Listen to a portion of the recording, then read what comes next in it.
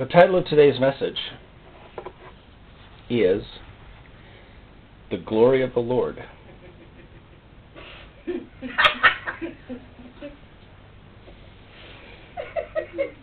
The Glory of the Lord. A commentary and exhortation on verses.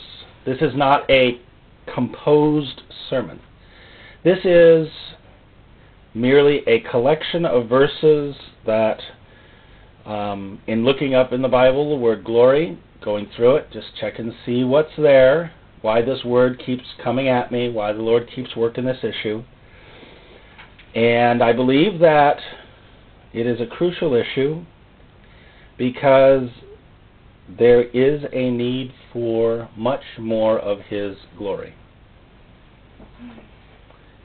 We say the anointing, and the anointing is good, and the anointing gets us ministry and carries us up and lifts us up. But I, at the moment, am conjecturing that it is but a few drops of the glory. If we can handle the anointing, we'll be qualified to handle the glory.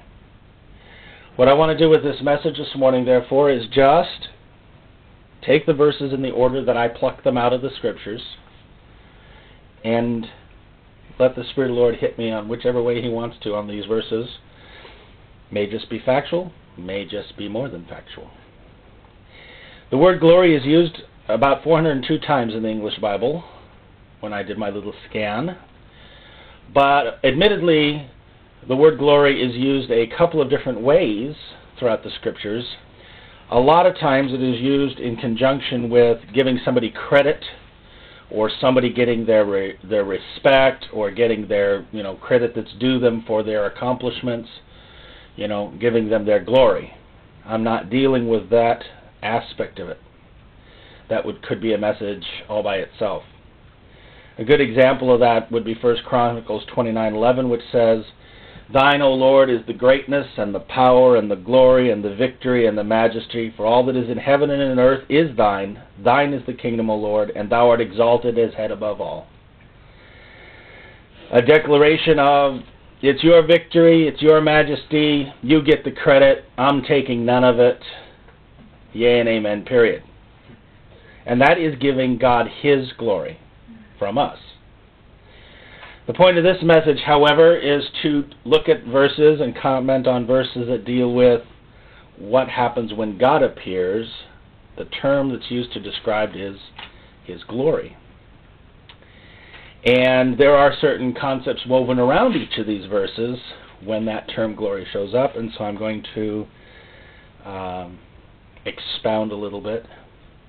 I only have 13 pages worth of verses, so I'm sure that we can get through it in 13 minutes. Unless, of course, the Lord decides to add, which He does.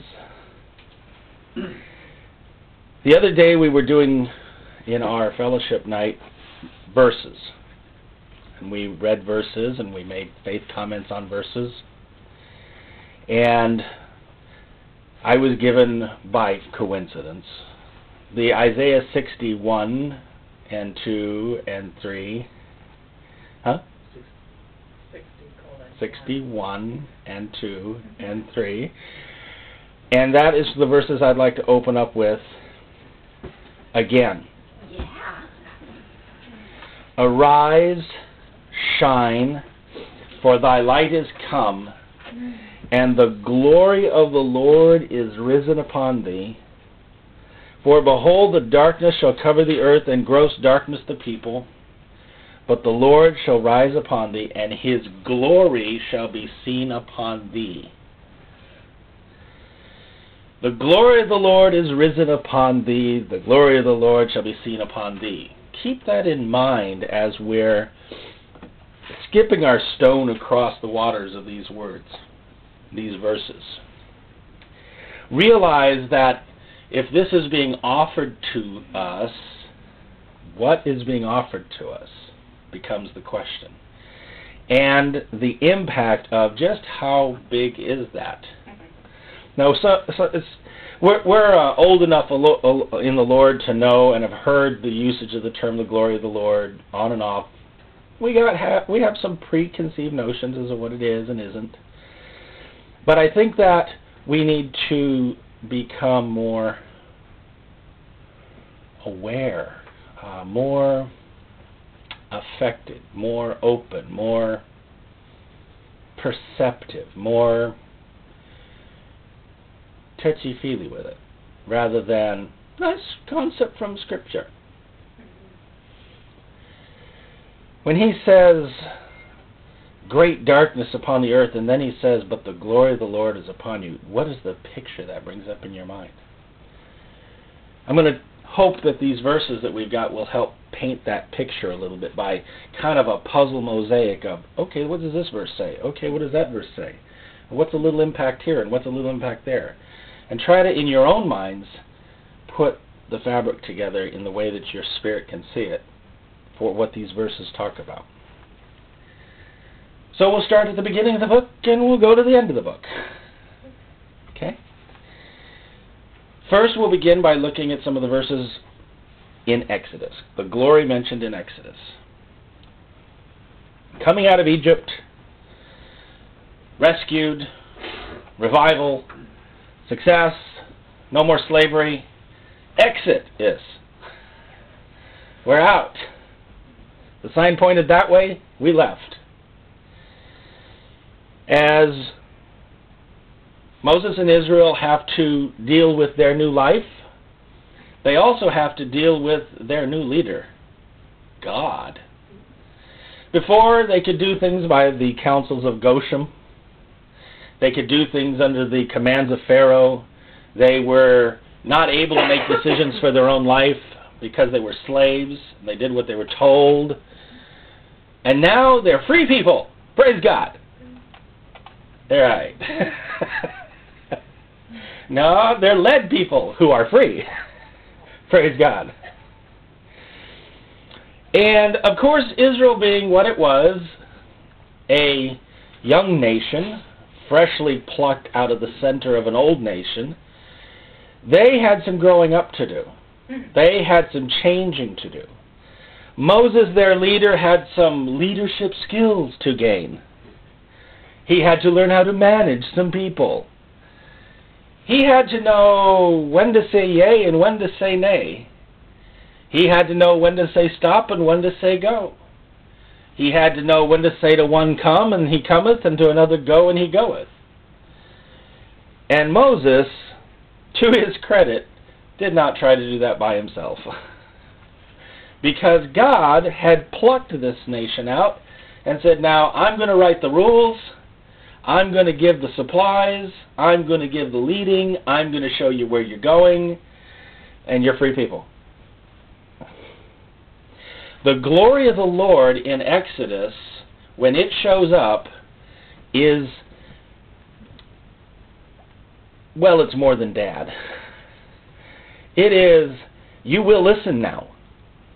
This is something we get out of the book of Exodus. When the glory of the Lord shows up, it is time to be aware. For good or for evil, you will be aware. Let me give you the first verse out of Exodus I've got here. Exodus 16:7. And in the morning, then you shall see the glory of the Lord. Oh, praise God, praise God, I'm going to see the glory of the Lord. For he heareth that your murmurings against the Lord, and what you murmur against us. So the first verse I come up with, everybody wants to see the glory of the Lord. The first verse we trip on, kerplunk, face in the sand, O Israel, is, and you know I've been listening in on your conversations. What have you been talking about? You wanted me to step in and manage this 2.5 million people with you, Moses? Or 3.5, depending on what the estimates are. You would like to see more of me? Glad to show up. But I don't just show up for fun. If the glory of the Lord shows up, the first thing he says is, and he heareth your murmurings. You know, Moses, tell him, I'm listening. Poof, here I am now. You got to catch the humor in that. You got to catch the terror in that. The glory of the Lord, when it shows up, will change something. It cannot be any other way, because he isn't going to show up as it were for fun. Some people say, well, the Lord sometimes just likes to play with his children. And there is a half-truth in that. But it's a funny thing about God. When he plays with his children, he usually sneaks something out of their pocket on the way out. He usually adjusts something while they're playing. He usually does something, and, oh, that was a wonderful time in the Lord, and wait a second. Why do I feel like I got corrected on something? Wait a second. What? All of a sudden I'm not doing something anymore. All of a sudden that sin's not there anymore. But we were just playing. I don't understand. Yeah, but see, when the glory of the Lord shows up, the glory of the Lord shows up with influence. And we have to understand that these verses have like little indicators hiding in them. Whereas if you read it in their storyline, it says, yeah, and they talked and they argued and the glory of the Lord showed up, and they talked and they argued and somebody died and the glory of the Lord showed up, and we just gloss right on by that. You know, the glory of the Lord showed up. So now we're coming back and saying, you know, microscope down just on that verse and what's right near it. And the first thing that hits my heart is, if I'm going to ask for the glory of the Lord, I better be willing to accept a little correction en route. The glory of the Lord, when it shows up in a church, is likely to find out that there are people who've been murmuring, and there's been people who've been believing, there's people who are remnant, there are people who are not remnant, there's mixed multitude, there's a leader trying to cope with people who keep bucking him, and the glory of the Lord is going to show up. Do we need the glory of the Lord show up for that circumstance? Absolutely. Positively. Did they need it in their time period? Absolutely, positively. So, let's start our whole understanding of the wonderful glory of God, the wonderful glory of the Lord, by saying the reality check. Reality check. It is a good thing when the anointing comes upon you for strength. It is a good thing when the anointing comes upon you for ministry. But don't be surprised if it also comes upon you for correction, edification, and comfort, instruction in righteousness, a little bit of a just to the bones, a little bit of a, or, you know, the anointing that drops and goes, ooh, that was a prick. Ooh, that stuck me. Don't be surprised. You're just fresh out of Egypt. What do you expect? That you're perfect and he's not going to fix something? Okay, moving on. Exodus 16:10. And it came to pass, as Aaron spake unto the whole congregation of the children of Israel, that they looked toward the wilderness, and behold, the glory of the Lord appeared in the cloud. Seems like a pretty straightforward verse. But consider, Aaron the priest, speaking in front of the congregation of Israel, and they look across the wilderness,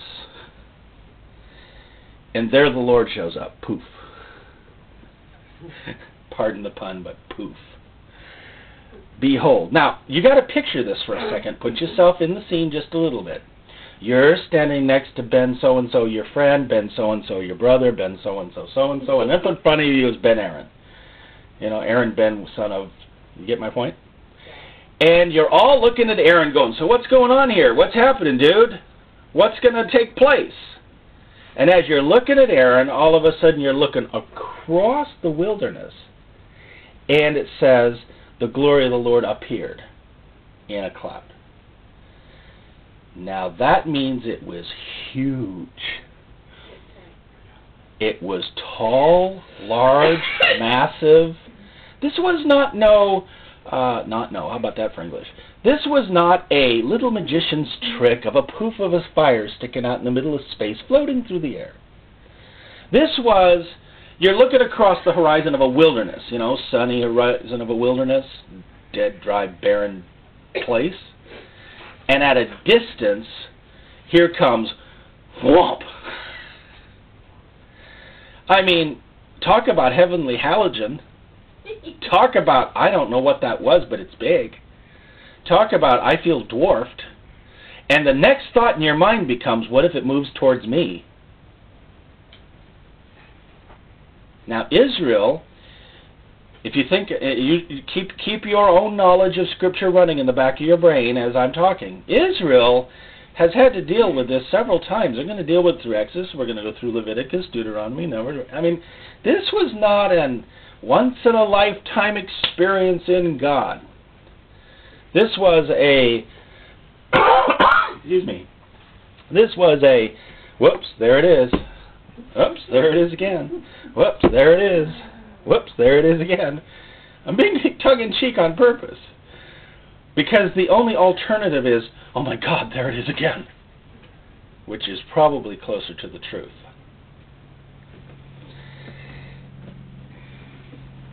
Exodus 24:16. The glory of the Lord abode upon Mount Sinai. The cloud covered it 6 days. And the 7th day he called unto Moses out of the midst of the cloud. Okay, it shows up, and nothing happens for 6 days. I don't know why the anointing's here. I don't get it. I just feel this gift of prophecy. There's nothing to do. I don't know why I'm getting these revelations. There's nobody to teach it to. You have to see again all of Israel standing there going, it's still there. You have to see in your own heart yourself standing there going, what's going to happen now?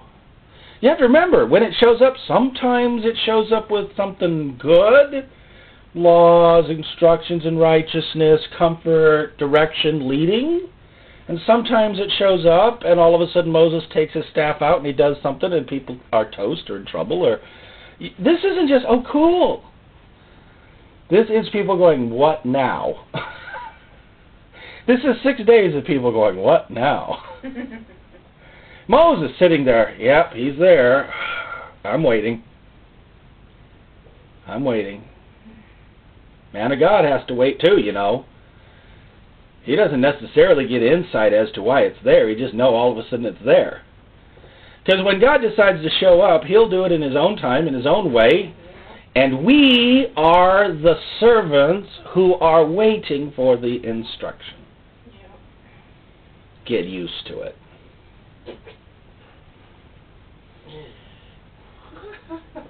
Point number 2 in this, it shows up upon Mount Sinai.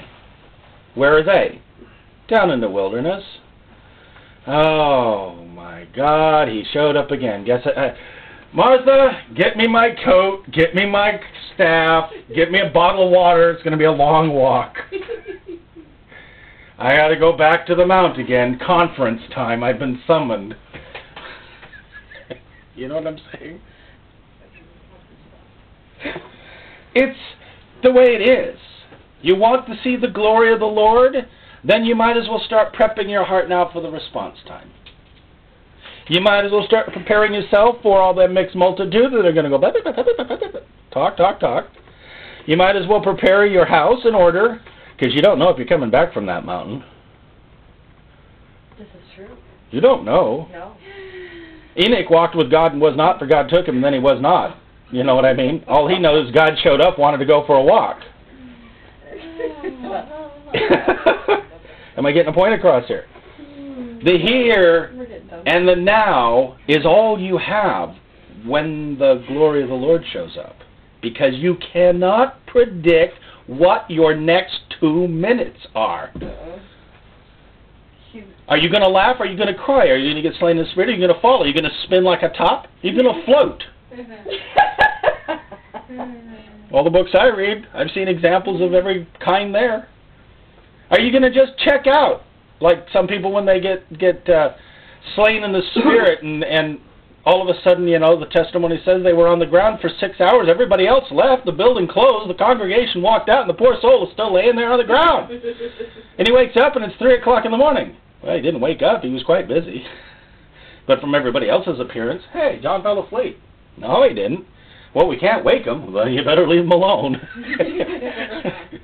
You know what I mean? Is there a pulse? He's not dead. Can we wake him up? No. Imagine for a moment being slain in the spirit at 10 o'clock on a Sunday night, and because of all the rules of safety that are wrapped around our universe, they have to cart you off to the emergency ward because they can't figure out why you're catatonic. They don't know you're having a conversation. And then you wake up on a gurney with a grin on your face. All I'm trying to say is, don't try to figure it out, what it's going to be when you come back. Don't try to look in your heart and say, oh, when the glory of the Lord comes, here's what's going to happen. I promise you, there are certain things that will happen as the glory of the Lord shows up. And there are certain things you will not be able to predict when the glory of the Lord shows up. And when he does show up, if he shows up 5 miles away, guess what happens?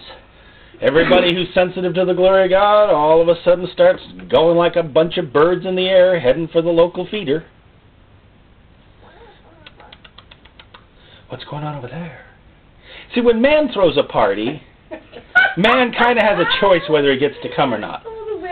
When God throws a party, you get a choice, but it's much tougher.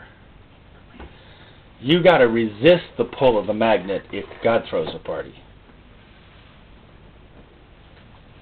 The glory of the Lord covers the mountain. What mountain? That's what I said. The glory of the Lord covered the mountain. What mountain? Have you ever seen a fog when it rolls in? Like a fog out here? And it just consumes Kent Valley, and it consumes the backdrop, and it consumes the hillsides, and I can stand out on my porch and, I can see a few street lights off, and after that I have no idea where Burien went. How do I even know it's still there? Maybe while the fog was there it got bombed. And when the fog leaves, I'll discover that Burien disappeared. I don't know. Likewise, when the glory of the Lord shows up on a mountain, shows up on a person, shows up in a room, shows up on a church, who knows what people outside are going to see or not see? Will they see lightnings coming off the mountaintop? That's what they saw. Will they see fire? Will they see smoke? Will they see glow? Will they see sparkle? Will they see... Who knows? Who knows?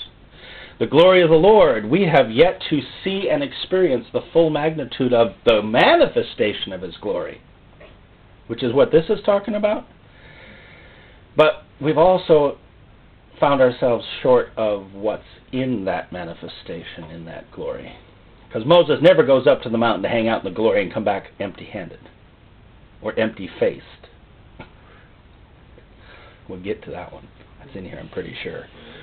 Exodus 24:17. 24:17. The sight of the glory of the Lord was like devouring fire on the top of the mount in the eyes of the children of Israel. Okay, we now have a volcano. Looks like a volcano, acts like a volcano, but it ain't a volcano. Or was it? Do we know what that mountain was or wasn't doing? Do you know that in another passage it says the earth shook? In another passage it says that they dared to not even go near it. They were afraid to just get near it. They were terrified. God says things like, yet one more time, I will not only shake this, I will shake that. He's obviously shook a few things in the past. Or he wouldn't be able to make it as a comparative that he's going to shake a few things in the future. And he's saying it to people who should understand what he means when he says, I shook a few things in the past. This mountain, cloud, fire, smoke, lightning, and a humble servant going for a quest. Or more precisely, at request.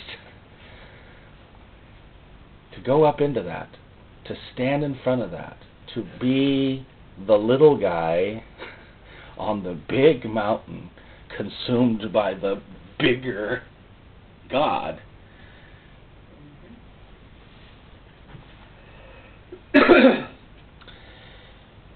We are so used to thinking in our terms as to what the glory of the Lord should look like.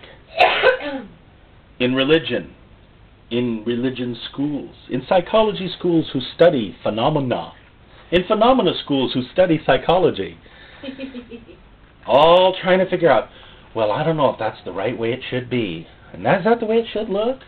And is that really proper? And can God do that? And is that really? What would you do if all of a sudden Mount Rainier disappeared in a pile of fire and brimstone and it's not consumed and there's no lava. And all the men of God go, uh-oh, duck! You know, I can just see the camera crew now.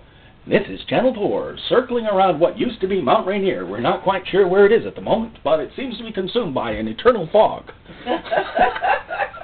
Right. You know what I'm saying? Yeah. I think it's going to be, the end of the world has come. I think it's going to be, oh no, the planet's falling apart. Huh? It's not blowing up. I don't get it. Doesn't make sense. Oh, I think it's going to boggle. I think the end times are going to boggle. It's going to throw us completely out of kilter when the book of Revelation even begins to start having its parts fulfilled. Because when the glory of the Lord shows up, he comes with action.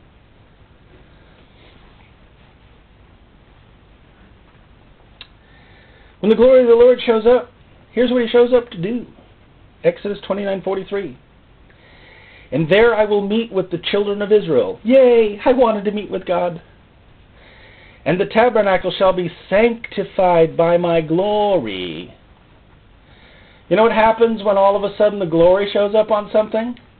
Woe unto anything what touches it.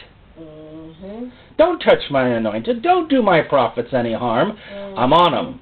Don't take that vessel that you donated to my temple. Bring it in, sanctify it under my holy glory, and then turn around and think you're going to take it back out of my holy glory and drink water out of your cistern with it. Ooh. This is a hint. This is a hint. The hint is plain. Well. Sanctified by my glory. The whole sanctification movement in the early 1900s, late early 1900s, they wanted to be set apart. And they were. And God showed up and started bringing tongues and the gifts of the Spirit back. You don't think it wasn't based on their prayers? Having been in the sanctification for a little bit? Mm-hmm. Oh, Lord, we want to see more of you. We want to see just make us sanctified, sanctified, sanctified. Make us all sanctified. Get the brethren, go get everybody. And God says, done. And then about 20 years later, whomp.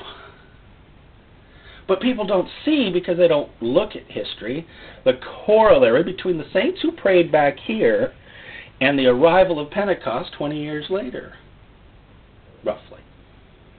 And we don't see all the prayers we're putting up right now. Oh, Lord, come down and purify the earth and get rid of this darkness and shine your bright light in. While we're waiting, and in about 20 years, I'm being a little facetious, it might be 2, all of a sudden the glory of the Lord starts showing up in places. You see, you have to understand that he doesn't have short memory. And what you pray today went on an eternal register. Mm-hmm. If it's going to be granted tomorrow at 5 p.m. or the year 2055 at 5 p.m. is none of your business. It's the glory's business. When you step up before the Lord and say, I accept the responsibility, let thy glory come down upon me, that I might be the intercessor like Moses was. Let your glory come down upon me, that I might be the vehicle like... Now you have a unique relationship with the future. Mm-hmm. When Moses came down from that glory, Israel's life changed.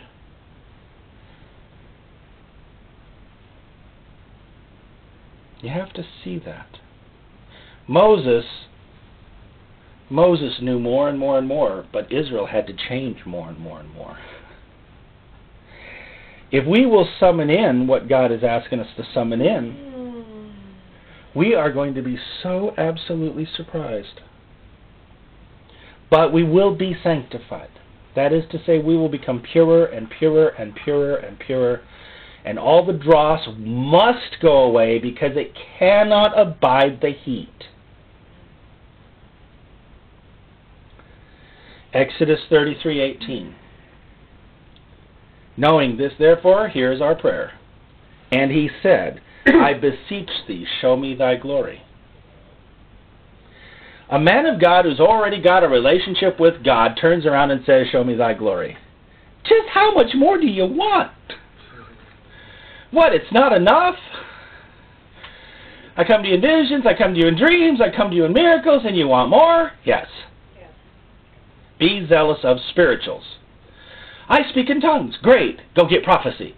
I have prophecy. Great. Go get miracles. I have miracles. Great. Right on. Get the next one that God's willing to give you. Because you have not begun to tap the glory of God.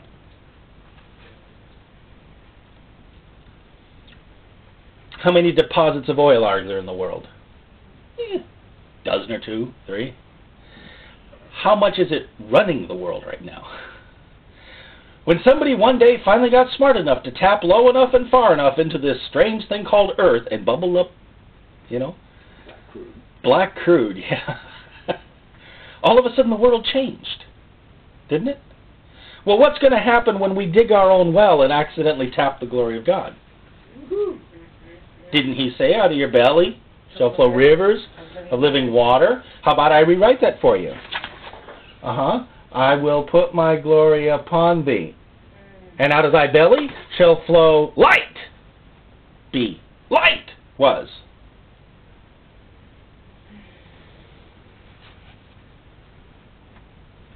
Show me thy glory. When was the last time you prayed that prayer? When was the last time I prayed that prayer?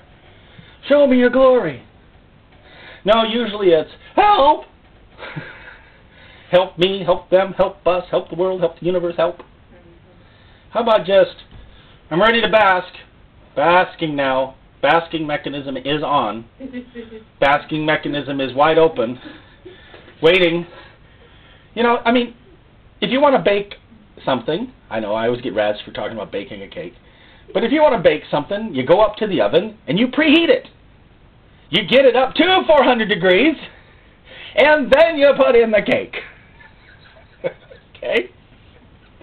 Well, actually, the thing that becomes the cake, because if you put in the cake, you're doing it backwards. But anyway.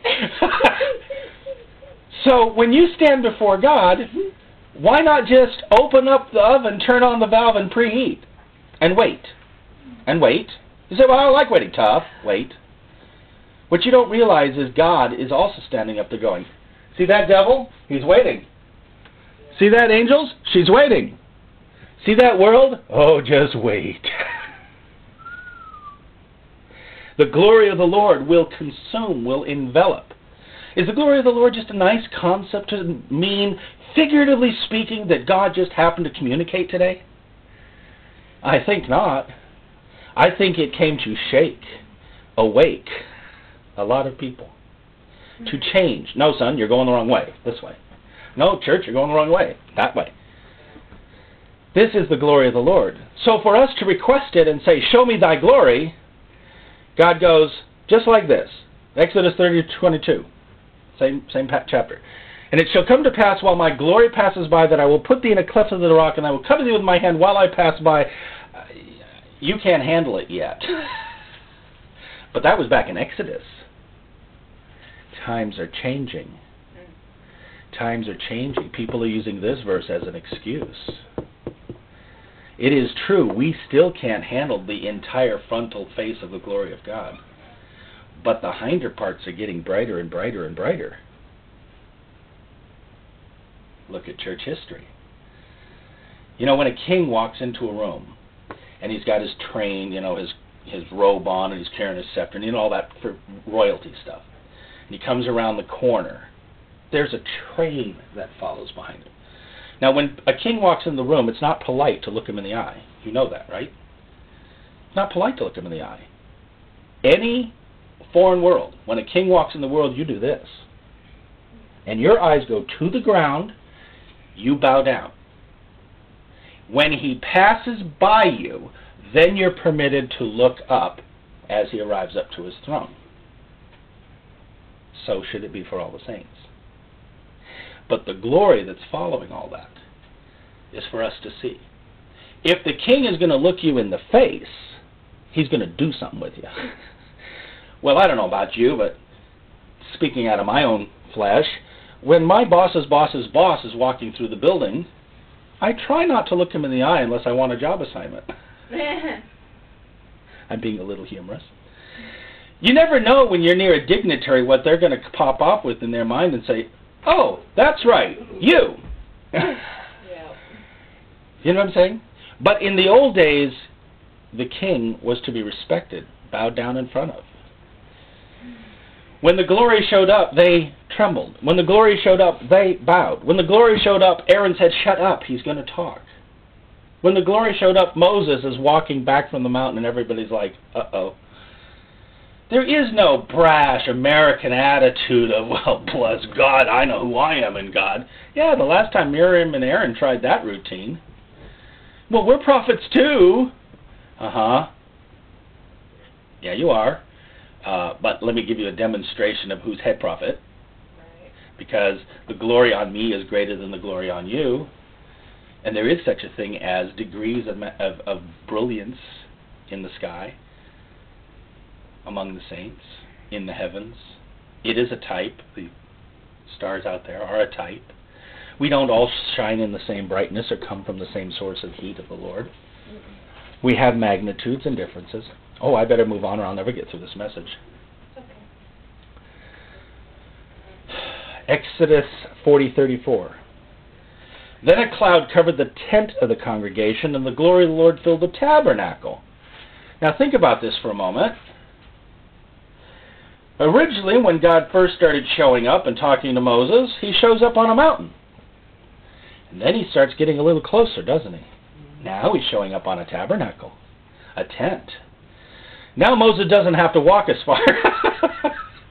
He's got a little bit closer relationship with the Lord, as it were.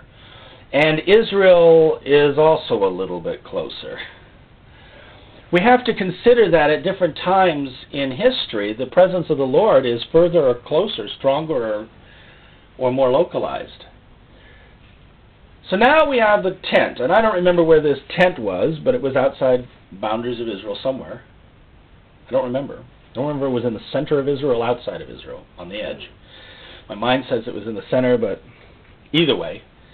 Now you've got Moses, and where Moses is, the glory is. Whereas before, where glory is, the Moses is.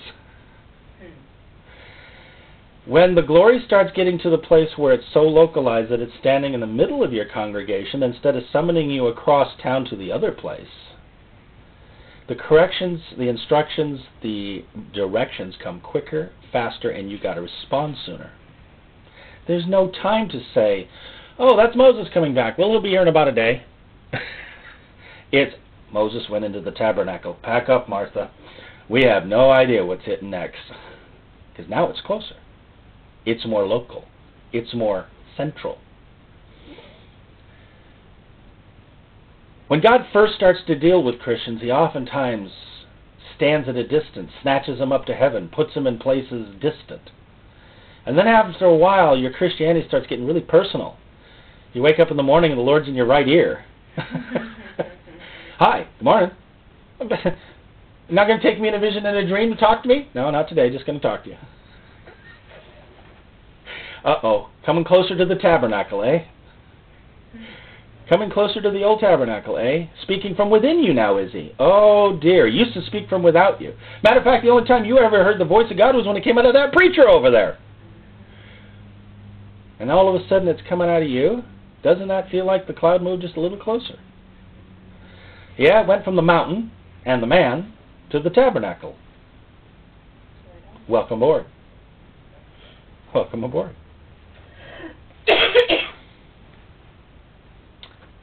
Exodus 40:35. This one's interesting. And Moses was not able to enter into the tent of the congregation because the cloud abode thereon and the glory of the Lord filled the tabernacle. Now this time it's, oh no, it's so strong he can't get in. Like I said, what did you expect to understand what's going to happen every time? My point here out of Exodus so far is, at the very beginning of Israel, when they knew nothing about nothing, God is already teaching by example. 1 minute this way, another minute that way, another minute this minute. Now imagine for a moment the people going, well, that doesn't make any sense. The glory cloud shouldn't be showing up on the tabernacle. It always used to show up on the mountain. You can't possibly do that. I mean, I don't see anywhere in Scripture where God ever did it that way. It was always up on the mountain. See, all the examples we know of up to this minute in time is God only does it one way. But the problem is these examples that are written for us are to show us that he changes his mind quite often. He didn't say, I wrote these things down for you so that you know that I only do it this way. He wrote these things down for us so we know that he can do it any way he likes. Oh, well, that makes me feel insecure. That means I have no way of judging whether or not that manifestation really was of God or not. It means I got to try the spirits. And your point is, you think the glory of the Lord can't be bright enough, strong enough, visible enough that you should know it enough? Are you telling me you're a sheep and can't hear his voice? Nah, God will make his way absolutely clear.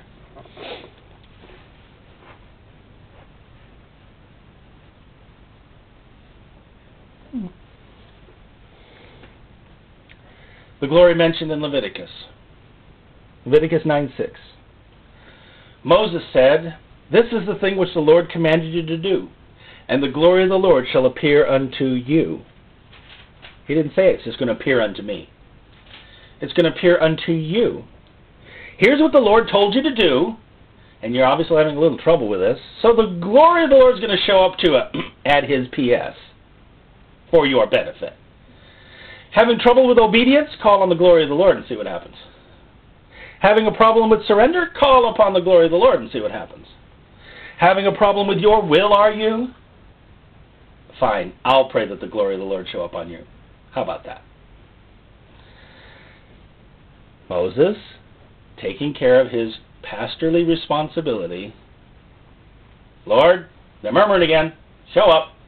Okay, go tell him I'm going to show up. Hey guys, he's going to show up. Boom. He showed up. We have a very good relationship, leaders and sheep. More and more men of God, more and more leaders of God, more and more women of God, more and more intercessors of God are going to learn just how important the relationship is to the glory.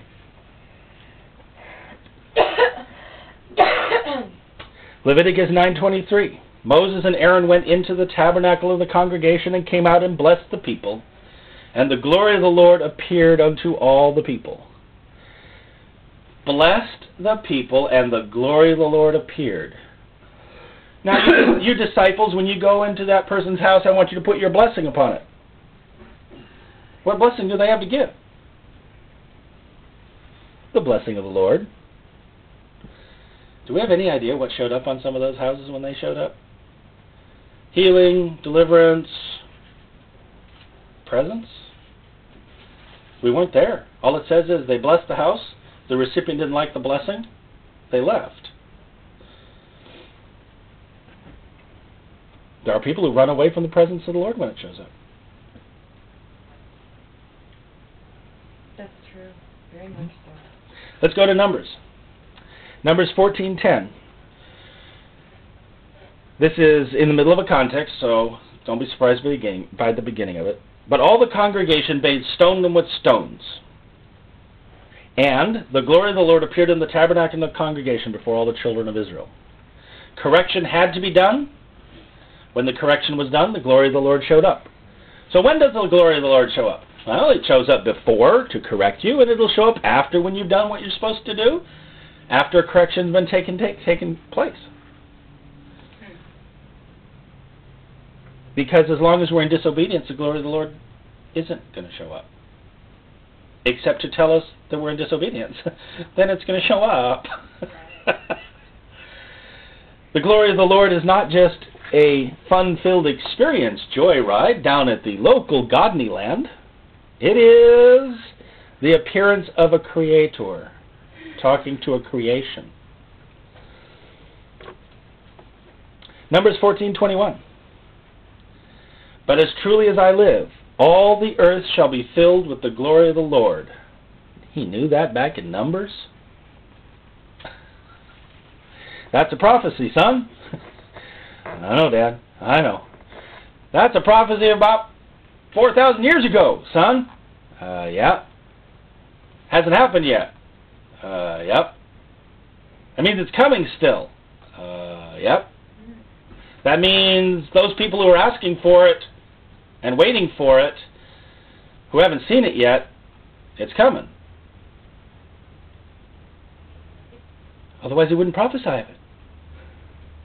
The point of prophecy is so that you'll have your joy full when it happens. But the point here is, it's coming in pieces. It's coming all over the place. It's increasing. But it hasn't all come yet. It has not yet filled the whole earth. All the earth will be filled with the glory of the Lord. You know, it's going to be a real interesting experience. All of a sudden, it's not just Mount Sinai that vanishes. It's all of Seattle that vanishes. It's all of Chicago that vanishes. Who knows? You get the right prophets, the right people in the middle of a town with the right relationship with God, and who's to say that the building on 4th and 5th of Smith and Jones, the, such and such building that was borrowed or rented, or, the dome that was borrowed or rented for a prayer meeting isn't going to just vanish one day in the midst of the sight of the people. Wow. See, we're always thinking of the presence of God contained within the building. But the glory of God is contained by nothing. Want a revival?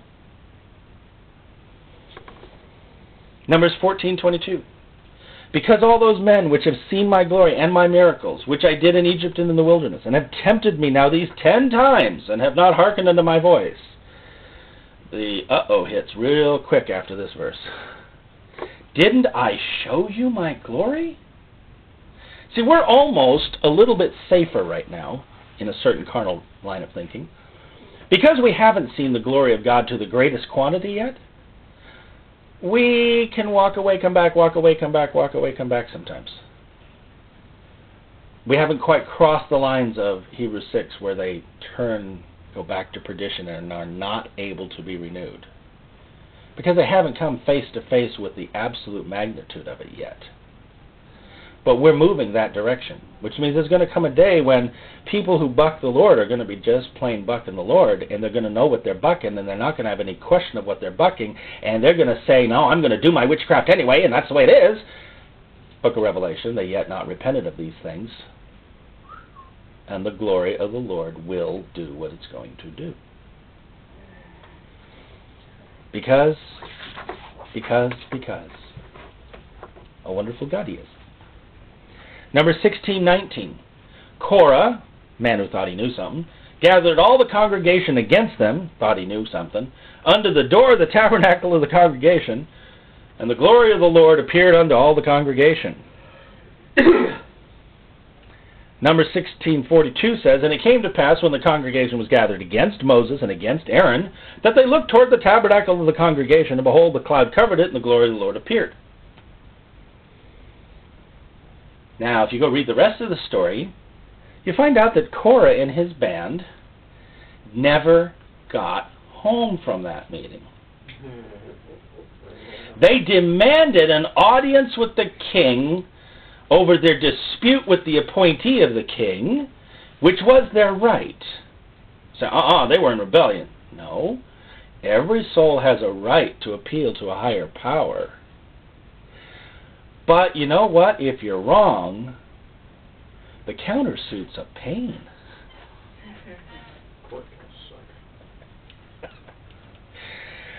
Numbers 20:16. Moses and Aaron went from the presence of the assembly unto the door of the tabernacle of the congregation. They fell upon their faces, and the glory of the Lord appeared unto them. And this was their habit, okay? Go in, close the door. It kind of sounds like a verse, doesn't it? Go into your closet, close the door, and have a little conversation with the glory, why don't you?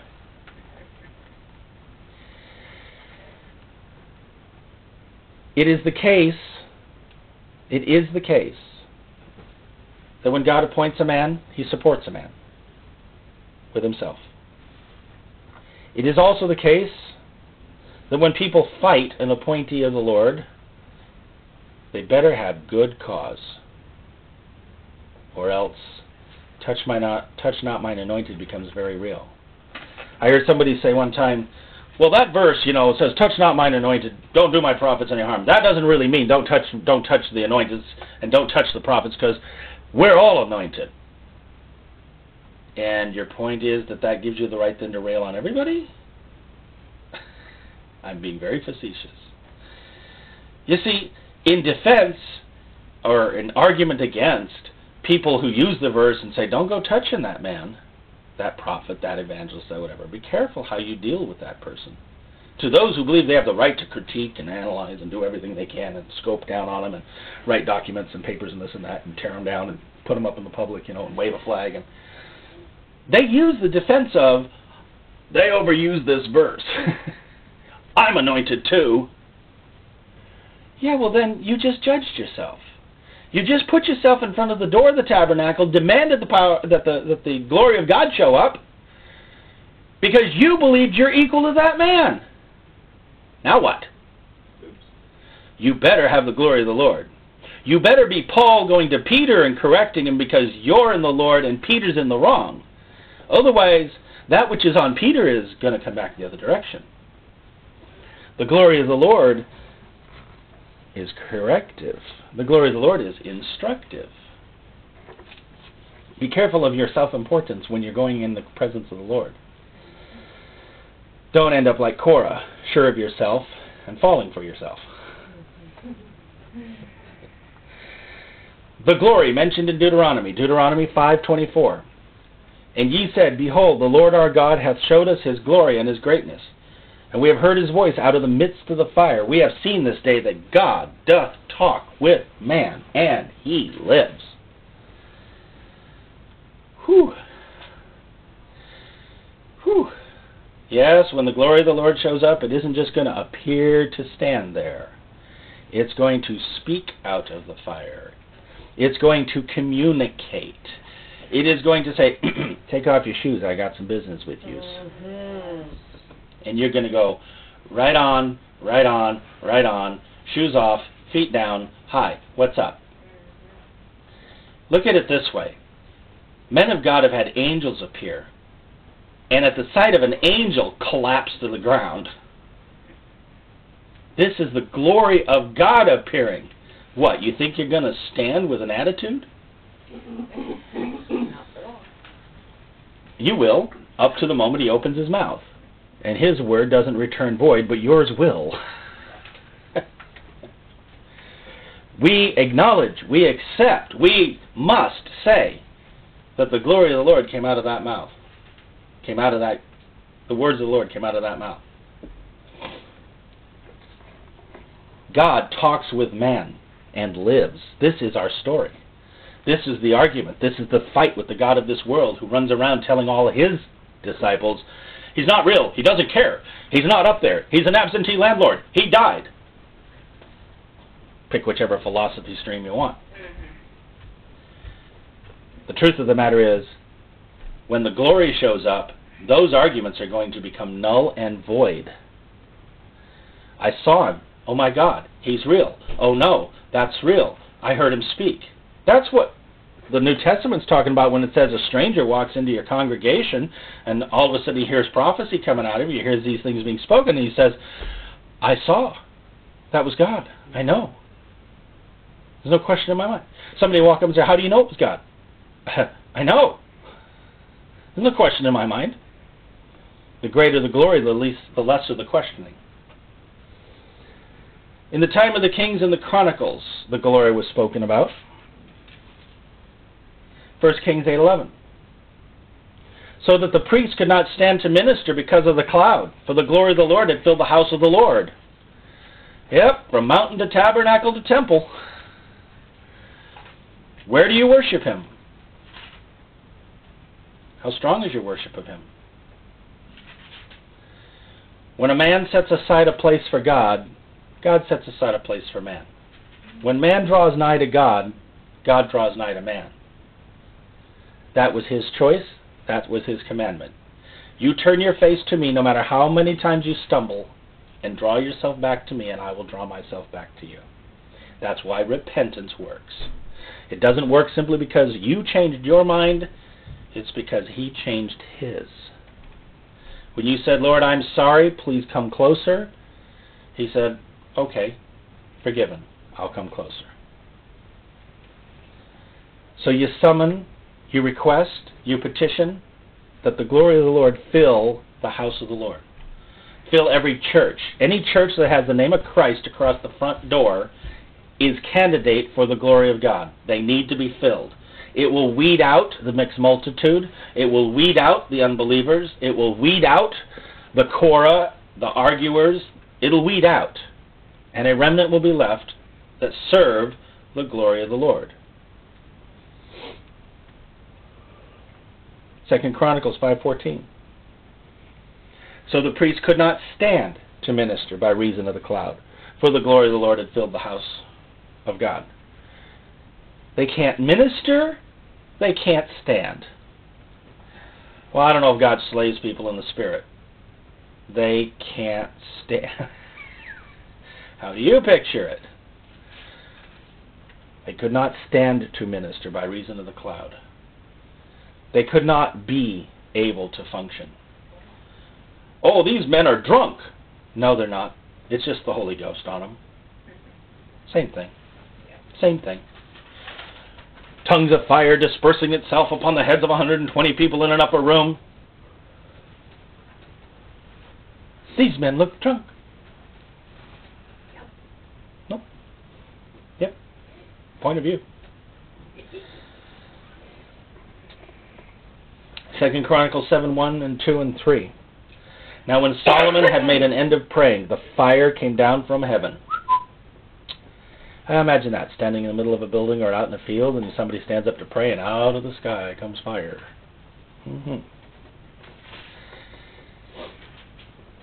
And consumed the burnt offering and the sacrifices, and the glory of the Lord filled the house. Oof. And the priest could not enter into the house of the Lord, because the glory of the Lord had filled the Lord's house. When all the children of Israel saw how the fire came down and the glory of the Lord upon the house, they bowed themselves with their faces to the ground upon the pavement and worshipped and praised the Lord, saying, For he is good, for his mercy endureth forever. That will be the message that will come out of anybody who's visited the Spirit of God directly. Yeah, he corrected me, but it was with such gentleness. Yeah, he instructed me, and I now know better, but he was so good about it. We do not need to fear the Lord the way the world fears a dictator. Right. We need to fear the Lord the way that a fool fears jumping off a cliff without a parachute. There are consequences to everything. But the truth of the matter is, if you summon, and I use the word summon on purpose because he said, call upon my name. You summon the presence of the Lord. When he shows up, whatever manifestation he shows up in, through, or with, you will be on the ground. You will be worshiping. Your heart will be on the ground for sure. You might be like this, immobile. Nobody can get through to you standing, any more than the guy they couldn't get through laying. But inside, everything inside of you will be down, humble, kissing his feet. Mercy, mercy, mercy, mercy, mercy. I think one of the reasons why they sang mercy was because they knew their sins. And you know what it says in the scripture? It says, no man hath seen God and lived. No man can go face to face with God. No, Moses, or you can't see my full glory. No, I don't dare do that yet. But here's what I will do. I'll give it to you to the measure that you can cope with it. Want more? Grow. Can't put new wine in an old wineskin. Give me a new wineskin. If you have to, refashion it. Well, I just. Well, fine. Then give me the wineskin. Let me change it out for you for a better wineskin so you can handle more of me. And the more glory you can handle, the more glory I'll give you.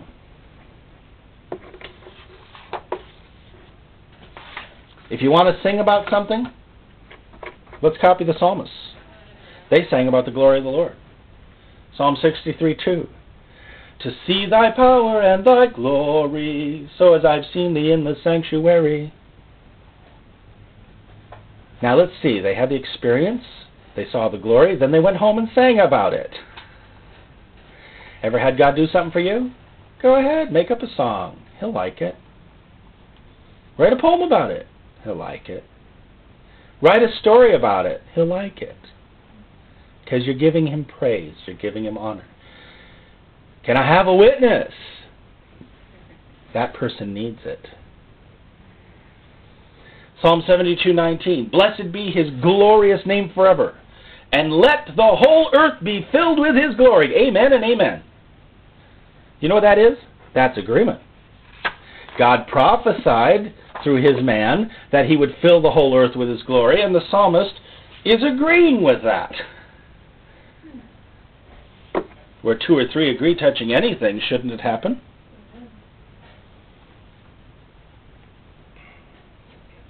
Psalm 85:9. Surely his salvation is nigh them that fear him, that glory may dwell in our land. I used to always think that kind of meant riches and fame and glory, you know. But what if it means glory, you know? What if it means, and glory will dwell in the land?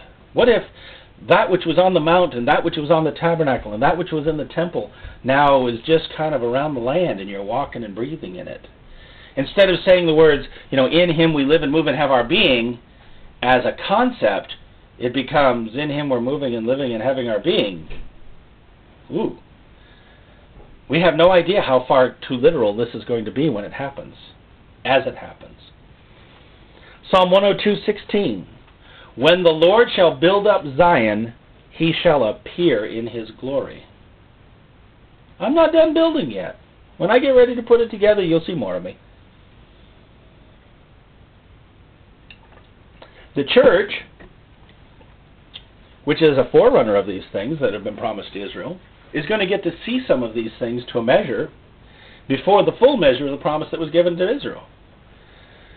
So, if the church will summon and keep saying, I want more of your glory, I want more of your presence, I want more of your anointing, I want more of you, and as it were, from a historical perspective, it gets 2 quarts, Israel's going to get 5 quarts, because they were promised it.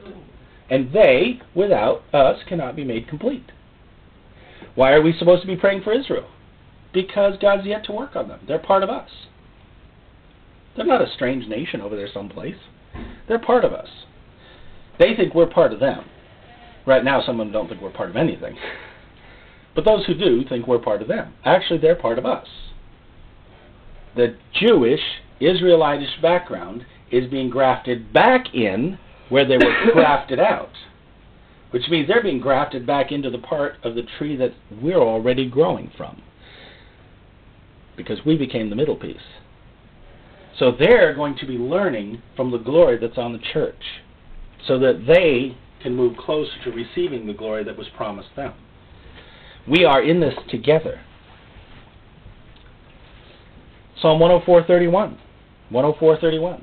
The glory of the Lord shall endure forever. The Lord shall rejoice in his works. Psalm 138:5. Yea, they shall sing in the ways of the Lord, for great is the glory of the Lord. They shall sing in the ways of the Lord. Wow. Well, Psalm 148:13. Let them praise the name of the Lord, for his name alone is excellent. Hang on to that one. His glory is above earth and heavens. That means, all right, let's get a picture here. Everybody, look up at the sky and count the stars. Now, want to know how big his glory is? Bigger than that. That's the decorations on the back of his kingly garment.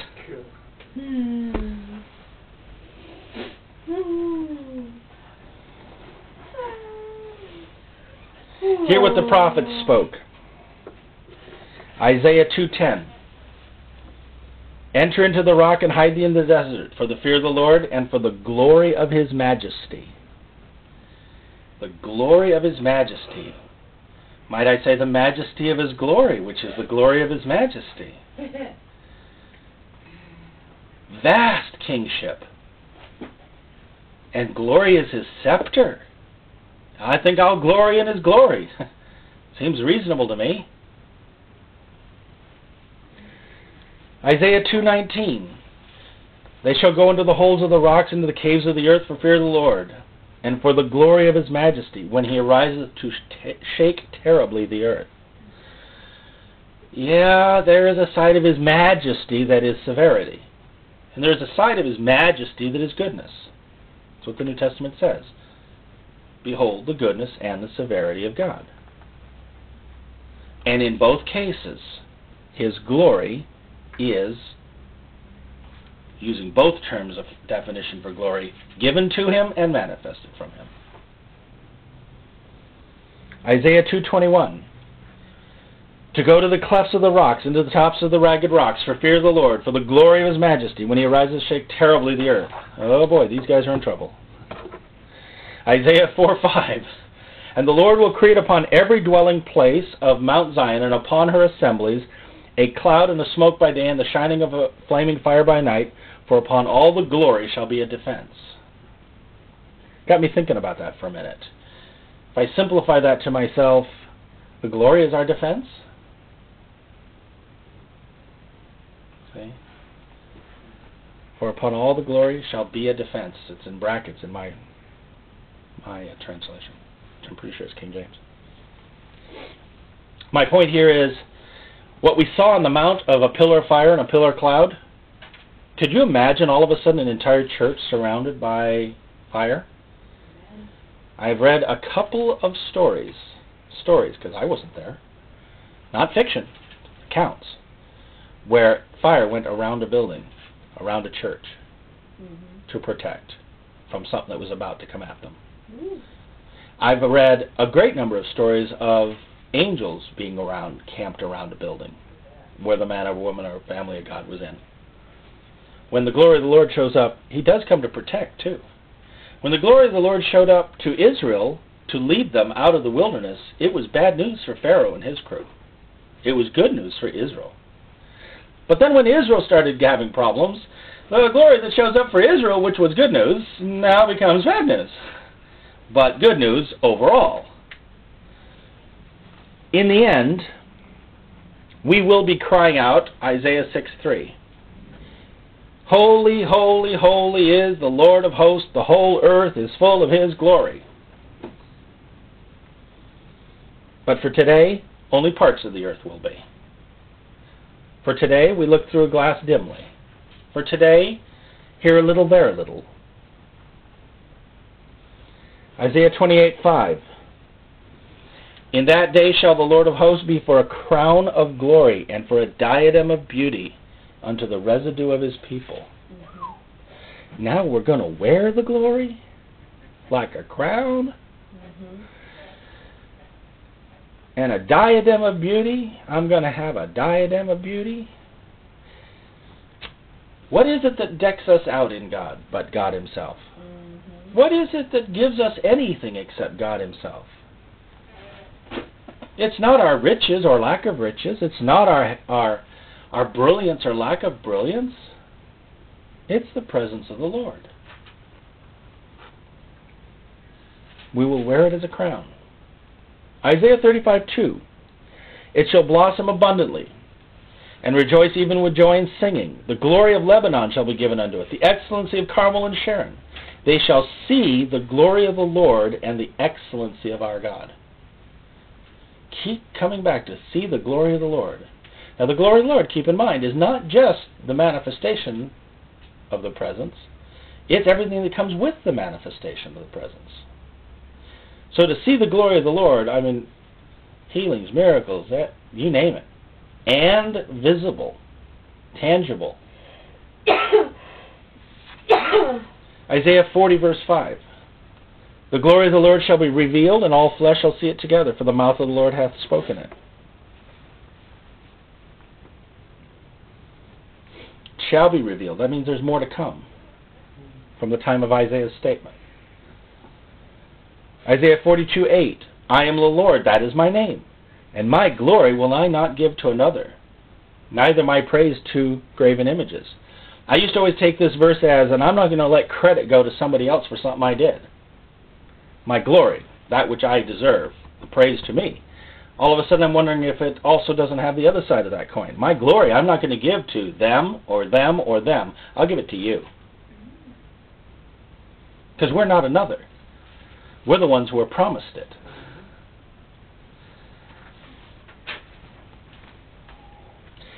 Isaiah 43:7. Even everyone that is called by my name, for I have created him for my glory. I have formed him, I have made him. I've created him for my glory? Could he really mean that exactly as he says it? Created for his glory. Yes, we are created to be a praise to God, where people will praise God because of us. We do our good works, the Father will get the credit. That's New Testament for you. But I think there's also a truth here. They were created for my glory. They're vessels for honor. They're vessels for glory. I wonder what portion of the glory I'm supposed to have. I wonder what portion of the glory you're supposed to have. I wonder what portion of the glory the whole body together is supposed to have. In us, through us, and on us, all at the same time? And then out from us?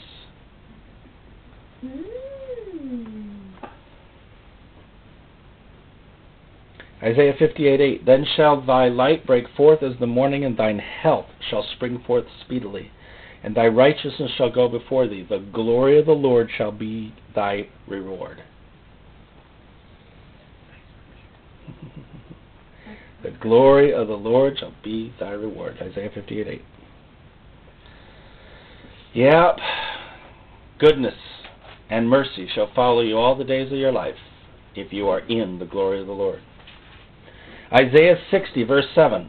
All the flocks of Kedar shall be gathered together unto thee. The rams of Nebaioth shall minister unto thee. They shall come up with acceptance on my altar, and I will glorify the house of my glory. I thought that was an interesting phrase. I will glorify the house of my glory. The house that I picked to put my glory on, I'm going to glorify. I will lift up, I will exalt, I will show forth. It's a husband proudly showing off a new bride.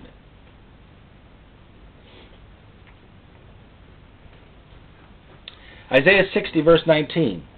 The sun shall be no more thy light by day, neither by brightness shall the moon give light unto thee, but the Lord shall be unto thee an everlasting light, and thy God thy glory. That's going to pop up in the Revelation passage a little later. You'll probably recognize it. There's going to come a day where you don't even need light because the glory of the Lord is so bright that you don't need light. Take that spiritual type someplace for a little while and chew on it. Wow. That which he ordained to give us guidance is going to pass because the glory is going to be greater than that. Wow. Not every jot and tittle is going to, not one jot and tittle is going to pass away until all be fulfilled, and then when it's fulfilled, then what? Then it gets even brighter. Then it gets even greater. Isaiah 63:15. Look down from heaven and behold from the habitation of thy holiness and thy glory. That was his request. Look down from your habitation, from thy glory. And Isaiah 66:18 says, For I know their works and their thoughts it shall come, that I will gather all nations and tongues, and they shall come and see my glory. So even the nations and tongues, the ones who have been bucking against him, there will come a day when every knee shall bow, every tongue will confess that Jesus is Lord, and one of the reasons why they will do that is because the glory of the Lord will be there. Now, if we go back in our minds to the beginning of this, and we say, Israel standing with Aaron looks across the wilderness and sees the glory of the Lord, how do you get nations and tongues to come near the glory of the Lord, except have a manifestation of the glory that's so great that the whole earth sees it?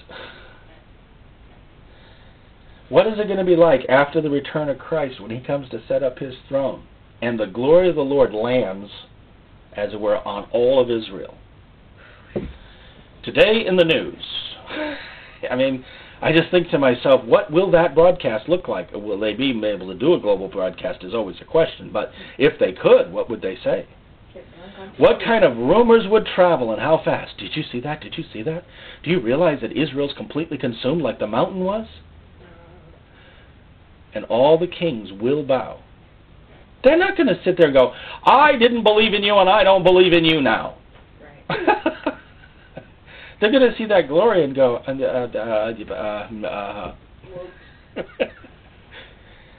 Yeah.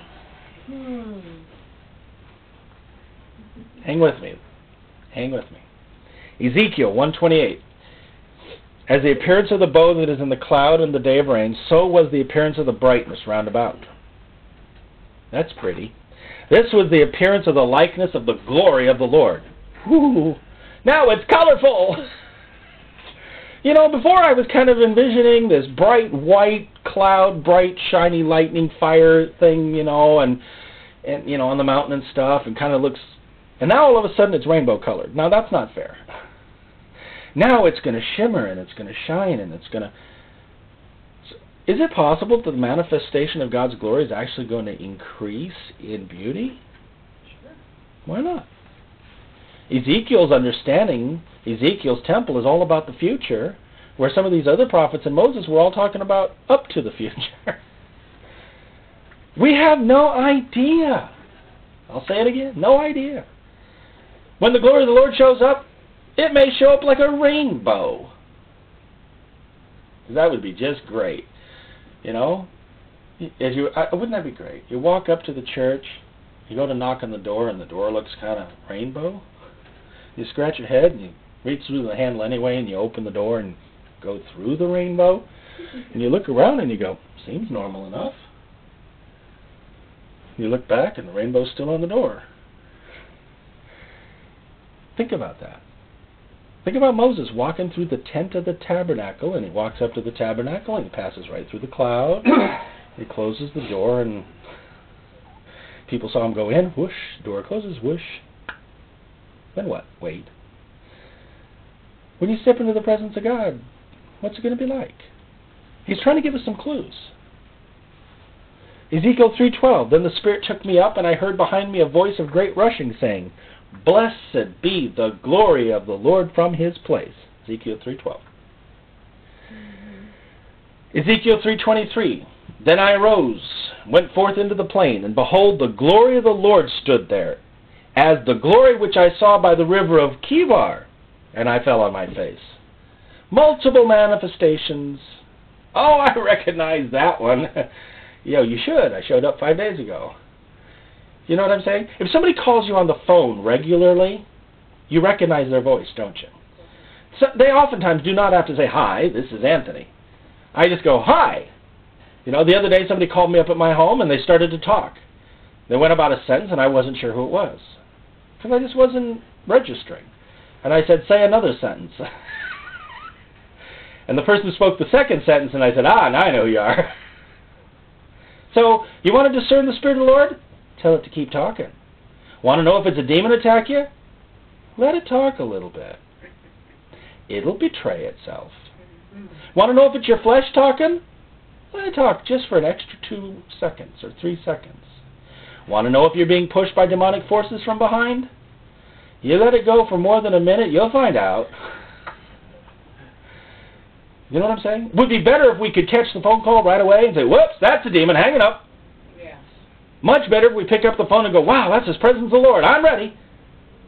But sometimes it takes human beings a little bit of, I got to adjust me perceptors time. Caller ID. Yeah, caller ID, there you go. He recognized, he said, that's the same one I saw over there by the river.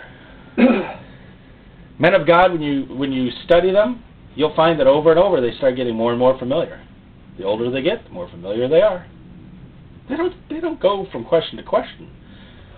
They usually go from uh-oh to uh-oh.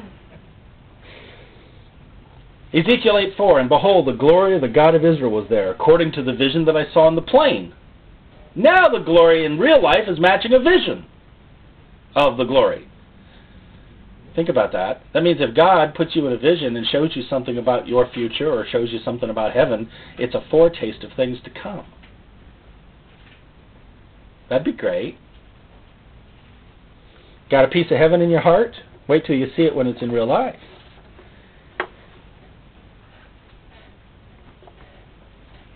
Ezekiel 9:3. The glory of the God of Israel was gone up from the cherub wherein he was to the threshold of the house. And he called to the man clothed with linen which had the writer's inkhorn by his side. So the glory of the Lord of God of Israel was gone up from the cherub. Now we got an angel showing up and it's got glory on it. Sounds like a calling card, don't you think?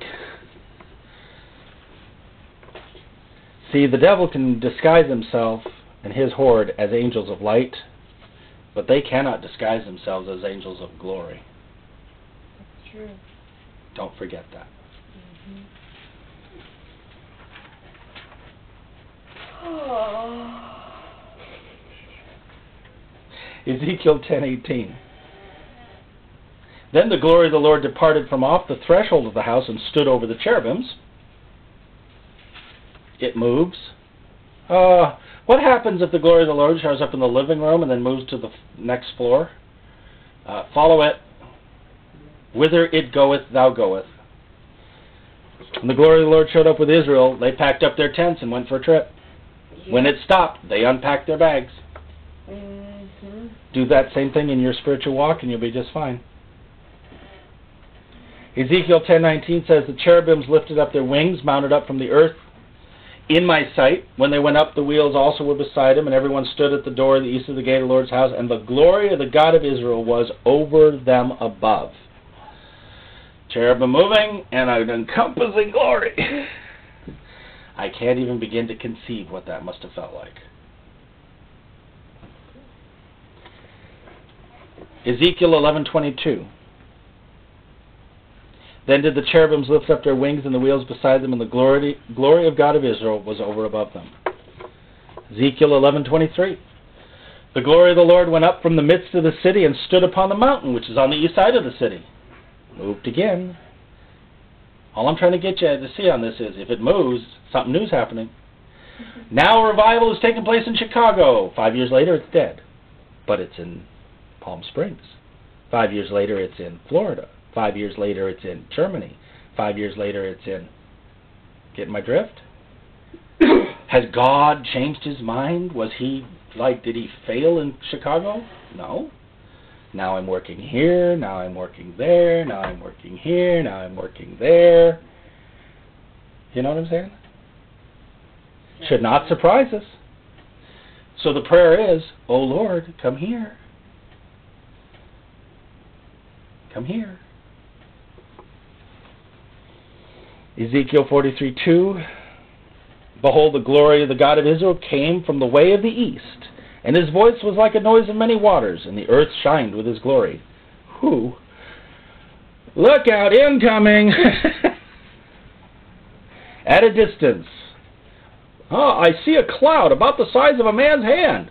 Quick, get your coat on, run! It's going to rain! That was one man's response. Now, how about the cry goes, look, I see something about the size of a man's hand, and it's really bright. And it's moving my way. Run into that one.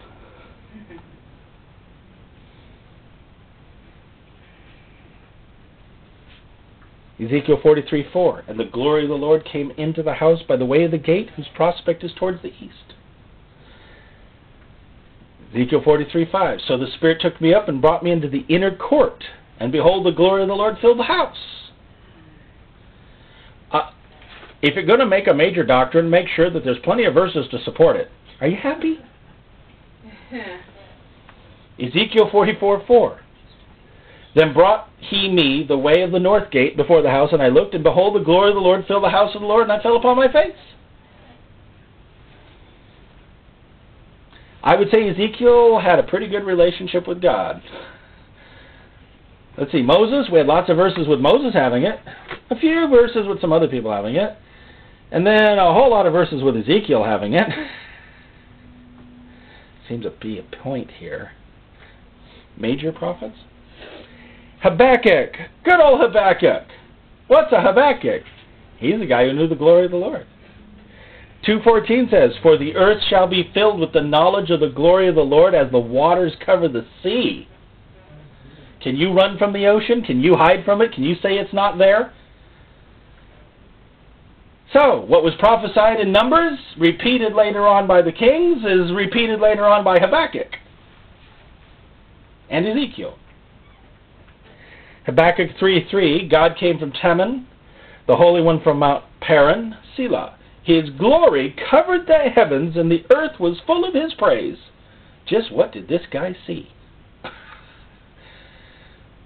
Can you imagine it? Well, I guess we'll have to. Because when Christ rules the earth, you think there isn't going to be the glory of the Lord all over the earth and praise going up 24/7? Zechariah 2:5. For I, saith the Lord, will be unto her a wall of fire round about, and will be the glory in the midst of her. Not long distance glory, up short and personal glory. And a wall of fire. So, if the glory is with us, are we safe? If the glory is with us, are we safe? Sure we are. We're protected from outside. We're not safe from him. Right. There you go. Because we're going to still be being integrated. Better be distilled water. Zechariah 6:13. Even he shall build the temple of the Lord, and he shall bear the glory, and shall sit and rule upon his throne, and shall be a priest upon his throne, and the counsel of peace shall be between them both. Look forward to the future. Look forward to the future. How am I doing on time?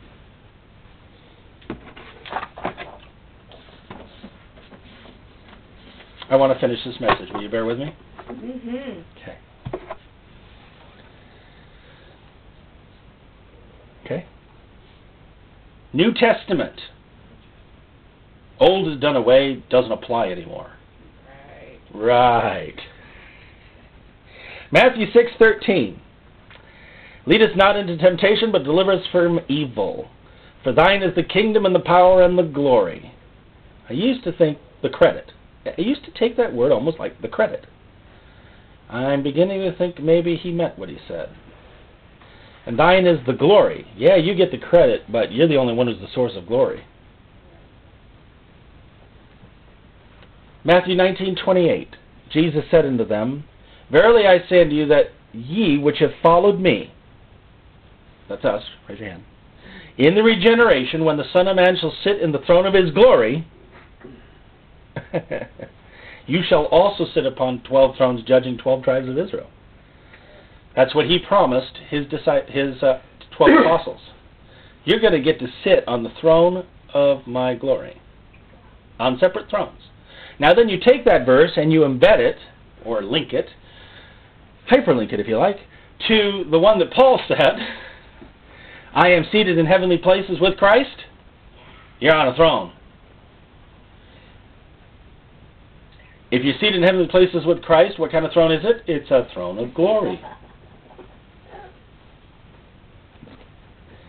Matthew 24:30. Then shall appear the sign of the Son of Man in heaven. Then shall all the tribes of the earth mourn, and they shall see the Son of Man coming in clouds of heaven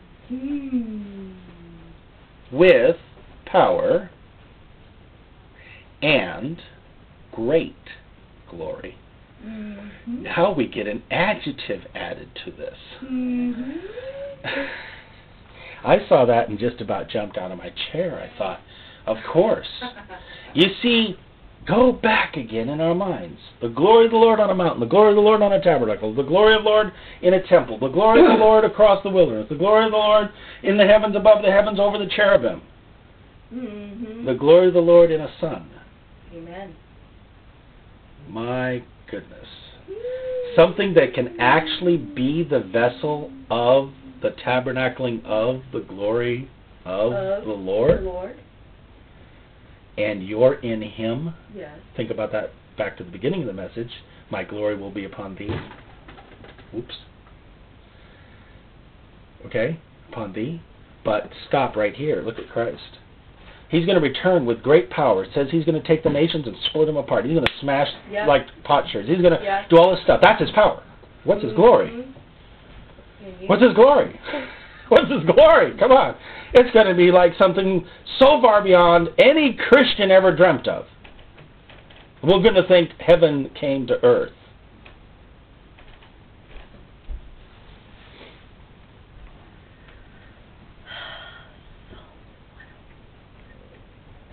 Matthew 25:31. When the Son of Man shall come in his glory, and all the holy angels with him, then he shall sit upon the throne of his glory. There's glory there, there's glory there, there's glory here. Oh, glory, glory, glory. Right now, it all looks very natural. Well, I heard somebody on the radio the other day talking about this movie, The Passion, that's come out. And he started out by saying, I don't know what the big deal is. We're talking about a mythological man 2,000 years ago, which we don't even know if half the history is even true, what was said about him. I mean, blah, blah, blah, blah, blah, blah. And I thought, mythological. What an interesting throw. Can you imagine the glory of the Lord and a man standing up and going, you're myth? I don't think so. See, because he's never met the glory, he doesn't know it's not a myth. When you meet the glory, you don't go, it's a myth. You go, uh-oh, I'm in trouble. So, everybody who listens to that broadcast should be praying, this guy learned it's not a myth. My point is, when Christ rules and the whole world is now, remember, the whole world is the leftovers. They're the dregs of the earth. You remember, when Christ returns, it's a mess. It's not a nice place. It's a lot of really bad people left over who are going to have to face off with the reality of something they fought most of their life. They did. Their false religions fought him from the nations, and their antichrist attitudes, which is what brought in world government, fought him. They're going to survive it. These are survivors of the devastation of the wrath of God. That means that's the dregs of the grapes of the wrath of God. That means it's the grape skins and the seeds and the hard stuff that wouldn't break under the stomping of the wrath of God. And then they're going to have to face him, whom they cursed, spit at, disregarded, disallowed, this. So yeah, he's coming with great power, but that glory is what's going to get him. Luke 2:19.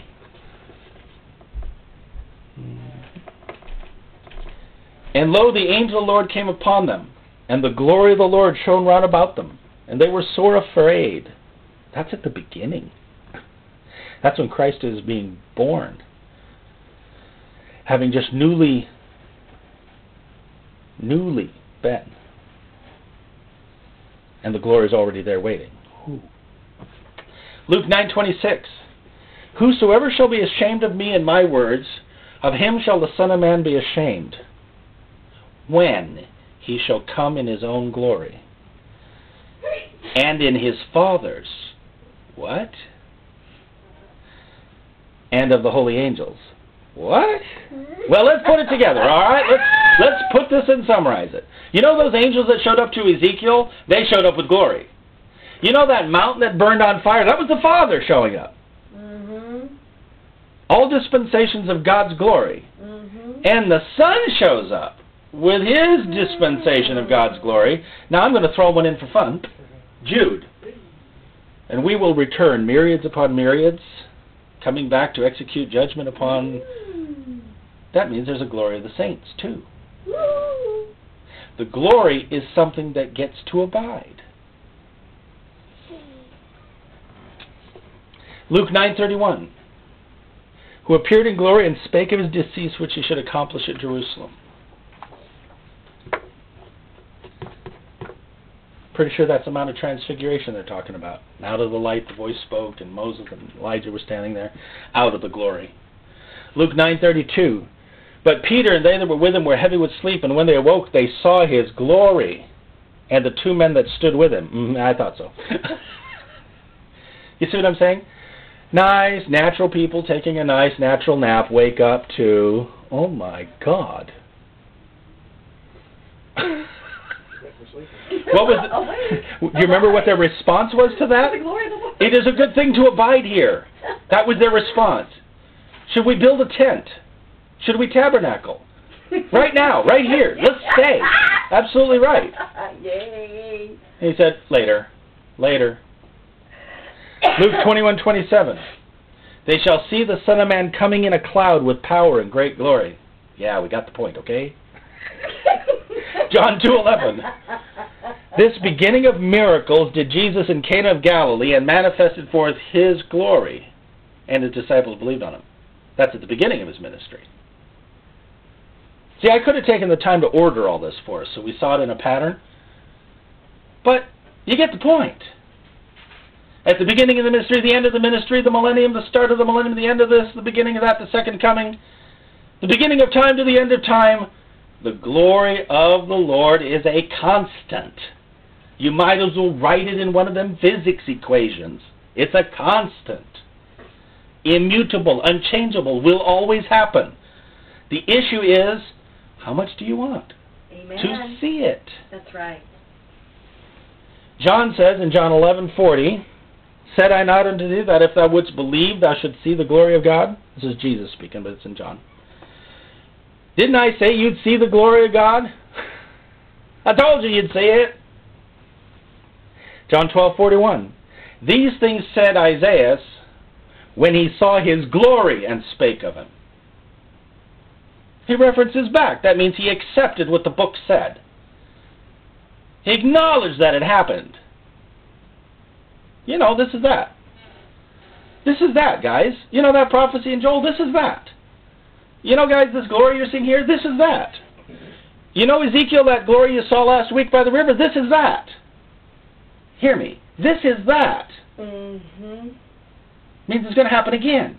Did we ever see something in a revival in the past? It will happen again. It has to. Because God's not going to go giving His glory to something else. Visions, dreams, you name it. This is that. It might appear slightly different. It might appear slightly the same. It might increase in magnitude. Good God, we couldn't handle the last set of magnitudes. Of it all. The future is brighter. And isn't the glory of the latter house supposed to be greater than the glory of the former house? I used to always think that meant, you know, the honor and the glory, you know. No, it probably means what it says.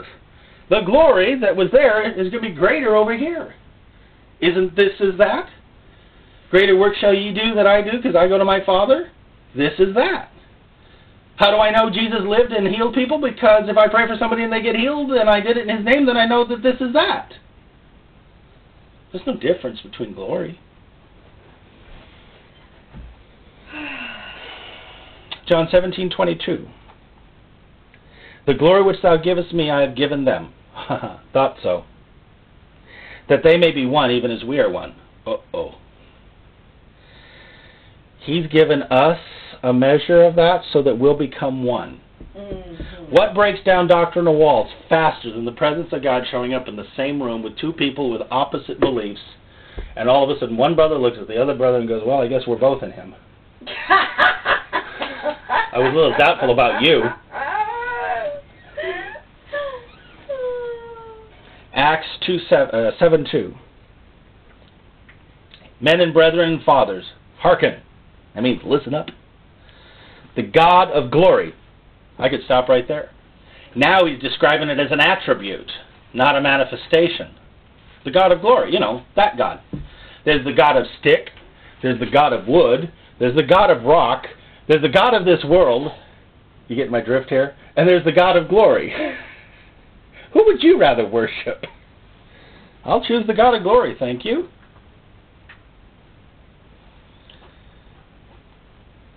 Appeared unto Abraham our father. That was the God of glory. Acts 7:55. But he, being full of the Holy Ghost, looked up steadfastly into heaven, while people came to kill him, and saw the glory of God. You know, all that persecution we're all worried about? If you're in the glory, it's going to be like, oh. Nothing. And Jesus standing on the right side of God. Ooh. The glory of God and Jesus standing on the right side. Now, I've had a few little debates with people over time about what really happened here. I'm joking a little bit. What really happened here? I mean, what did really happen? It was just a vision, right? Just a picture, just a scene, doesn't really describe anything. But it says the glory of God. Why did he make that distinction? The glory of God and Jesus standing on the other side. Because the Old Testament manifestation and the New Testament manifestation are of the same God's story. He was, in essence, saying to them when he was being attacked and assaulted and about to be murdered, you don't get it. Everything you've been trusting in of the glory of God from all those Old Testament verses I just read you, the Son is standing right next to it in the same glory. Now what do you do with that, reprobate Israelites? What do you do with that, unbeliever? See, revelation of God had to be updated for them, brought more current to what God was now doing. They had accepted Moses. They could accept the glory on the mountain. They could accept the glory in the tabernacle. They could accept the glory in the temple. They can even accept the glory of God in heaven. But to say that the Son is standing next to that glory, blasphemy. Abject blasphemy from their point of view. But nevertheless true. We will see Jesus. We will see the God of glory. And they will be right next to each other. And when it says, and we will come make our abode with him, it finally gets me. The glory of God and his Son will make their abode with me. Ooh, that's nice. Acts 22:11. You can supply the guess who said this. When I could not see for the glory of the light, being led by the hand of them which were with me, I came unto Damascus. Yep, like I said, glory of God, corrective action.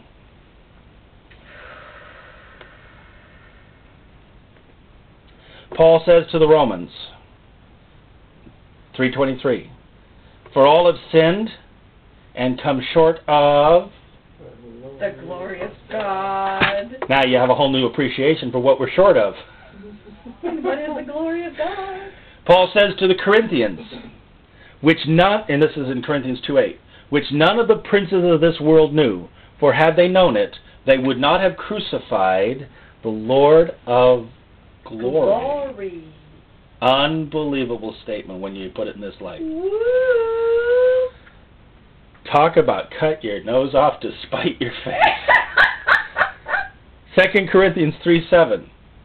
But if the ministration of death, written and engraved in stones, talking about Moses' stones obviously, was glorious, so that the children of Israel could not steadfastly behold the face of Moses for the glory of his countenance, which glory was done away. And that's the beginning of an argument. If they couldn't handle looking at Moses when he came back off of that mountain that had the glory on it, because the glow came with him, and he had to put a veil over his face because they couldn't handle it, and the tablets were so bright they could barely look at it, and it was just too much. How much more so is the glory that's coming then going to be awesome when we see it?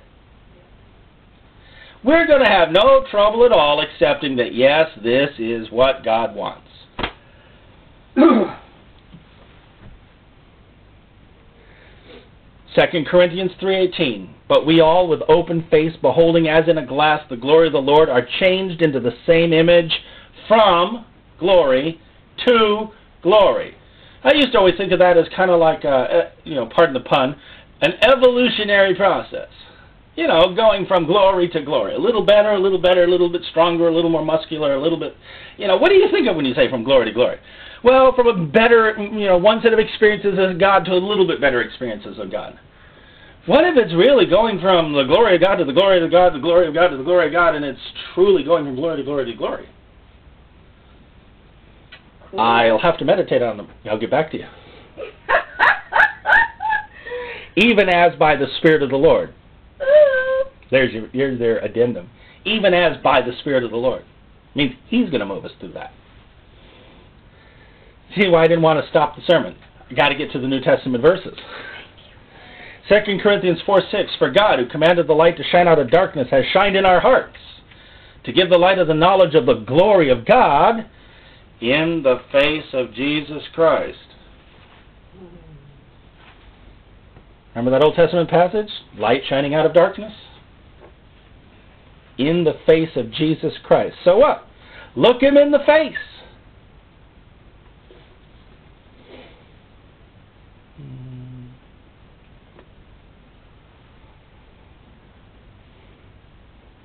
Ephesians 1:17.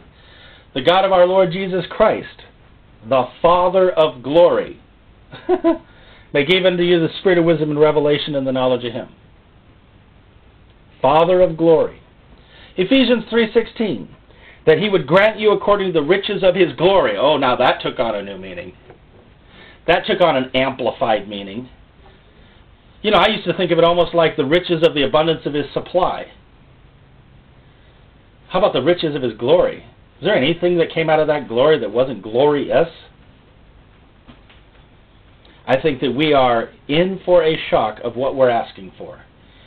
People who asked to have more of the Holy Ghost did not expect to get filled with the Holy Ghost with the evidence of speaking in tongues, and if we ask for the glory of God, we are not going to realize what we're going to get.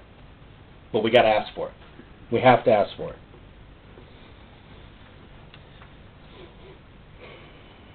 Ephesians 3:16, that He would grant you according to the riches of His glory to be strengthened by might, by His Spirit, in the inner man, according to the riches of His glory. Paul says to the Philippians in 4:19, my God shall supply all your need according to His riches in glory. By Christ Jesus. That's the door, that's the way, that's how you're going to get the glory. No man comes up to the Father except through the Son. That's where the glory is, right on the other side of the door. It's in the face of Jesus. Paul says to the Thessalonians in 1 Thessalonians 2:12, that ye would walk worthy of God who hath called you into His kingdom. That's where most Christians stop. And glory. That's where we got to go. We're not just trying to get in the kingdom. We're not trying to just get saved. We're trying to get to the glory that we fell short of. 2 Thessalonians 1:9, who shall be punished with everlasting destruction from the presence of the Lord and from the glory of His power.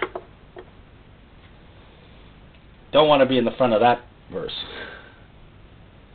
Don't want to be in the way of that when it happens. 2 Thessalonians 2:14, whereunto He called you by our gospel.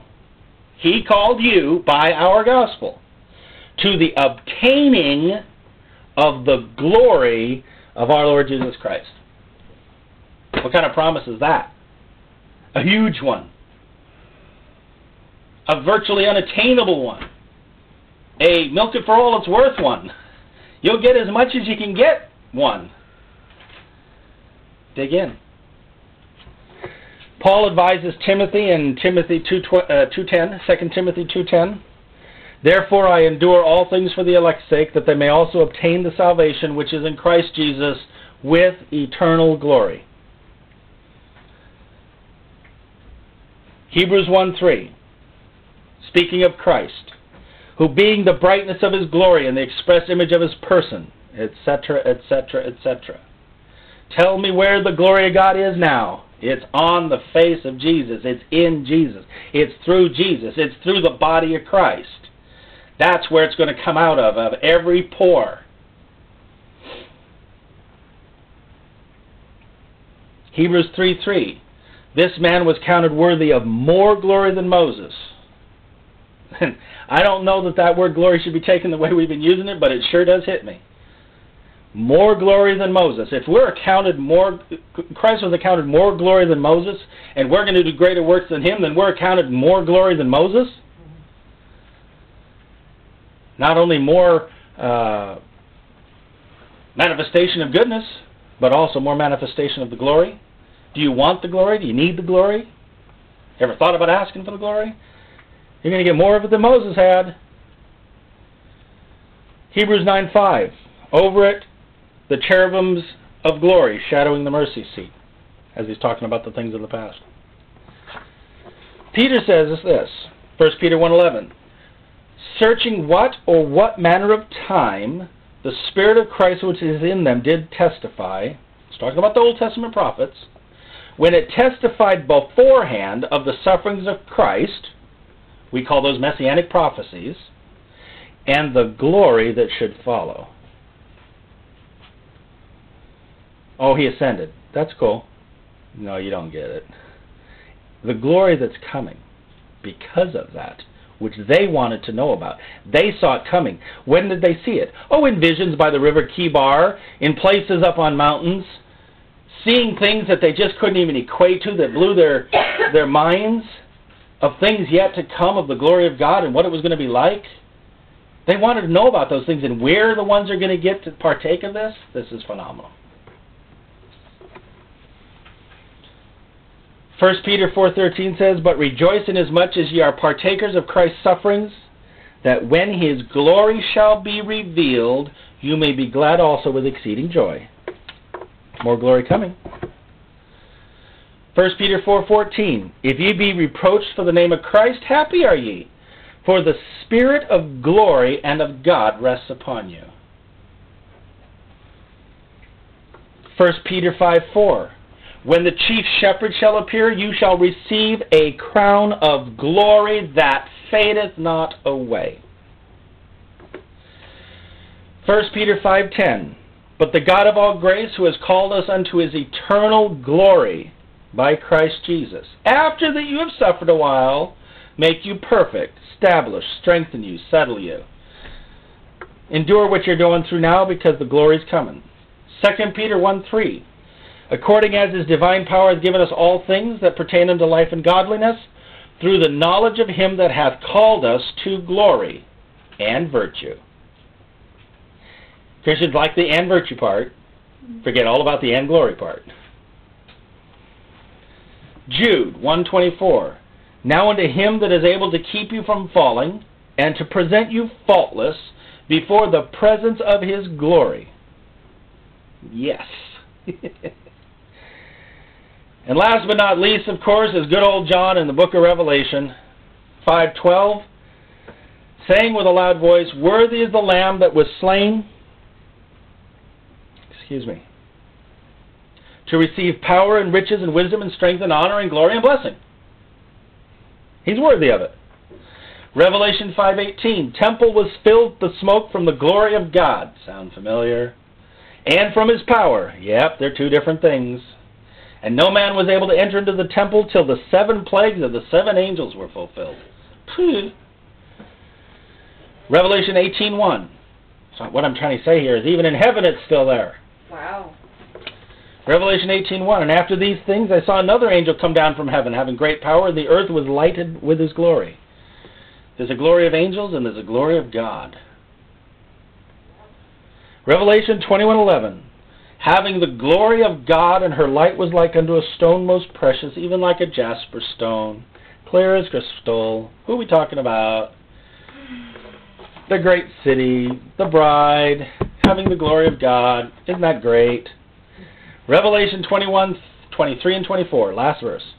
"And the city had no need of the sun, neither of the moon, to shine in it, for the glory of God did lighten it, and the Lamb is the light thereof. And the nations of them which are saved shall walk in the light of it." Of what? The glory. "And the kings of the earth do bring their glory and honor into it." Well, I would say then, number 1, pray for the glory of God to come. Number 2, yield when the glory of God comes. Number 3, expect that good and bad will happen when the glory of God comes. Number 4, do not be afraid of the glory of God. It will change you, but you need not fear it. And number 5, seek, pursue, chase after the glory of God to be in your life. Chase after it to be in the church. Chase after it to be upon anybody and anything anywhere that you know needs it. Because God has not yet fulfilled his promise given in Numbers, given in the Psalms, given to the prophets, and even given through his Son, that says, "I'm going to fill the whole earth with my glory." And the precursor to that is in the book of Acts chapter 2, where he says, "And I will pour out my Spirit upon all flesh." Does all mean all to you? It does to me. When God says, "I will have all the earth this way," it will be all the earth this way. But it starts here a little, there a little. We're still seeing it here a little, there a little. It's still happening in small pockets and places. but it's happening. He is moving. Amen. We call him moving only because we see him there than over there. But really it's us who are moving. So, let his presence completely work you over on this matter. And please, pray for the glory of God. Be here, be in you, be in us. Thank you, Jesus, for this word, strong and healthy. We ask, Lord, that you take this word and as it were, engrave it on the tablets of our heart until such time, Lord, as we see your glory fill the whole earth. In Jesus' name I pray. Amen.